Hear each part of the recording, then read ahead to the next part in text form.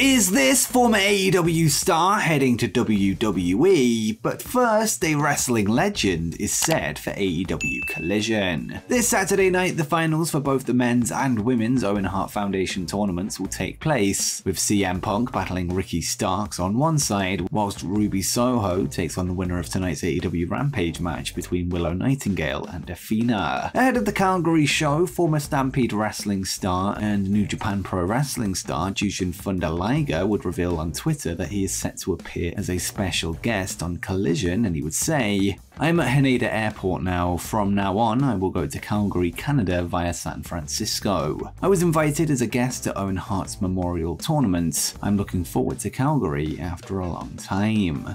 During his career, Liger would wrestle Owen Hart on 10 different occasions in singles matches, with the series scoring them with 5 wins each, with both men playing a key part in the company's junior heavyweight division in the late 80s and early 90s. We now wait to find out if Jushin will play a role on the show, perhaps during the trophy ceremony, or if he'll be joined by other guests on the night. Next up, a recent WWE return appearance was cancelled. Last week, following the Madison Square Garden edition of Friday Night SmackDown, a report emerged from PW Insider that noted that Carlito had travelled to the show. With that said, he would not appear on the card in any capacity, something we now have an update on. In today's Wrestling Observer newsletter, Dave Meltzer would reveal that Carlito was in fact originally planned to appear and return on SmackDown. However, due to the amount of content that was needed to be crammed into the show, the plans were cancelled. If you recall, another report came out that revealed that there was major timing issues due to the tribal court segment going over, with this likely playing a part in the call to cut Carlito's appearance. He will now likely make his return in the weeks ahead. And speaking of WWE returns, could this former WWE champion be close to theirs? Ever since May 2022, Randy Orton has been absent from television, with him recovering from a back injury that has kept him out of action. With that said, some fans feel that we may now have just been handed a clue that he could once again reappear on Raw or SmackDown, this after a brand new version of his Voices entrance music was released by Rev Music, the band behind the song. The news follows a recent report from the reliable WRKD Wrestling that revealed the Viper was nearing a return, with them suggesting that it could have happened as soon as Money in the Bank. Whilst we know that it didn't happen at the London pay-per-view, perhaps we could be set to see him return out of nowhere in the weeks ahead. But do you think the new song means that we're one step closer to a Randy Orton return? Let me know in the comments down below.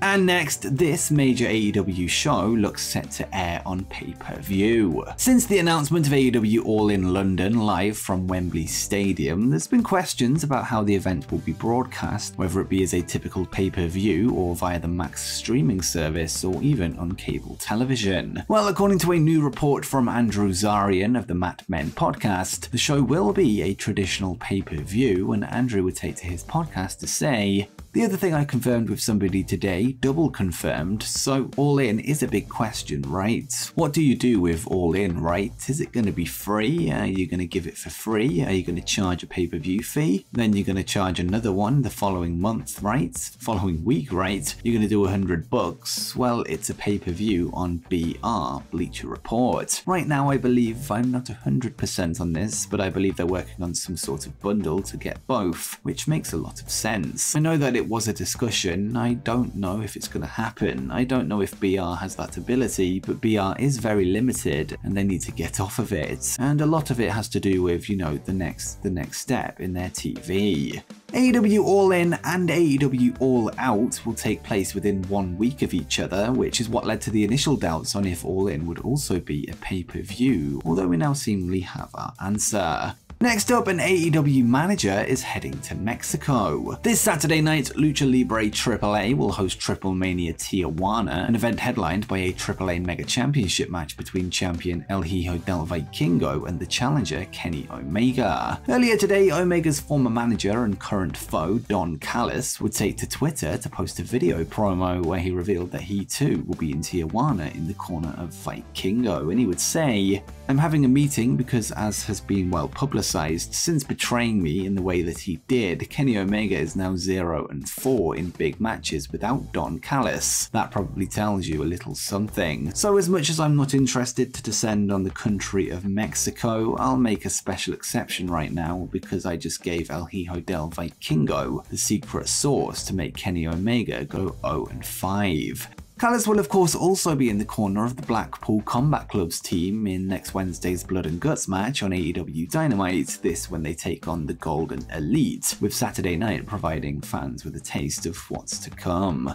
And next, could this long-awaited dream match be set to happen? Ever since Mercedes Moné made her New Japan Pro-Wrestling and Stardom debuts in Japan, Joshi fans have been calling for the CEO to step into the ring with former World of Stardom champion Giulia. Well, according to a fresh report from Dave Meltzer in the latest Wrestling Observer newsletter, the match is in fact in the plans. Right now, Mercedes is currently out of action due to an injury she sustained in the finals of the NJPW Strong Women's Championship tournament, with this forcing the finish to be changed mid-match, which saw Willow Nightingale leave with the belt instead. Since then, Giulia has picked up the title from Willow, with this seemingly being a move to get things back on course for the Mercedes match going forward.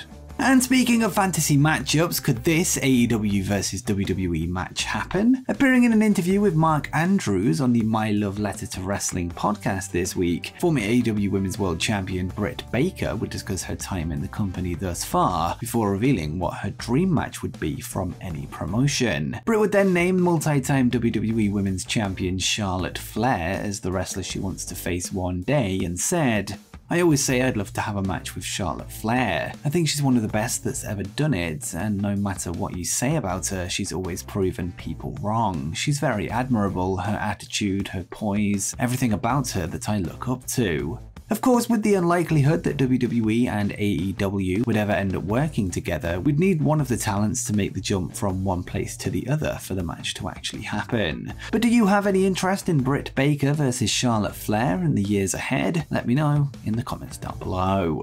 And next up, an NXT superstar has been spotted ahead of tonight's episode of SmackDown. Tonight, SmackDown will go down in Raleigh, North Carolina, with the show confirmed to feature the fallout from Jey Uso's undisputed WWE Universal title challenge to the Tribal Chief Roman Reigns, as well as a WWE Women's Championship match that will see Asuka put her title on the line against Bianca Belair. According to a report from PW Insider, NXT star Odyssey Jones has been spotted in Raleigh ahead of tonight's episode of WWE Friday Night SmackDown. Whilst this isn't confirmation of a move to the main roster, it should be noted that NXT's Trick Williams was also brought into last week's tapings, but he wasn't utilised. As of now, there's no word on if Jones will be used on camera tonight.